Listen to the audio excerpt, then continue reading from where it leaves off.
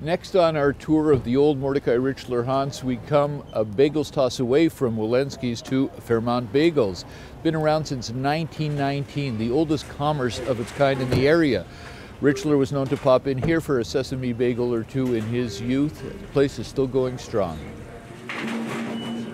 This area might have become rapidly gentrified with all sorts of high-end bistros and shops and all the rest, but there is another holdout, Continental Butcher, been around for 80 years. The Richler family was known to have come here to buy their meats and cold cuts in the day.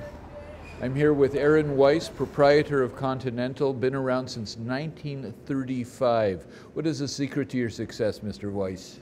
We're selling the best cold cuts made here on premises.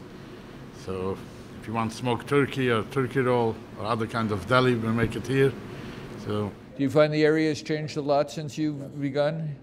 How so, sir? So it's getting back to the old timers, people coming back, and a lot of Jewish people in the area. But you don't only have Jewish clientele, you cater to all. Oh, yeah.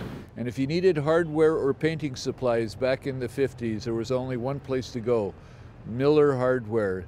And with me right now is Mr. Pincus, the owner of this establishment and one of the longest lasting, also in the hood, been around since 1952. And do you find that the neighborhood has changed rapidly since you've been here? It has changed, but seeing the paint business, people still want to come to the small mom and pop stores because they like to get the service and the advice and the knowledge what they have, and that's a big thing that we like to give over for the customers, and that's why they come back to the small mom and pop stores. Thank you, sir. May you have many more years of good luck here. No problem. Thank you. Thank you.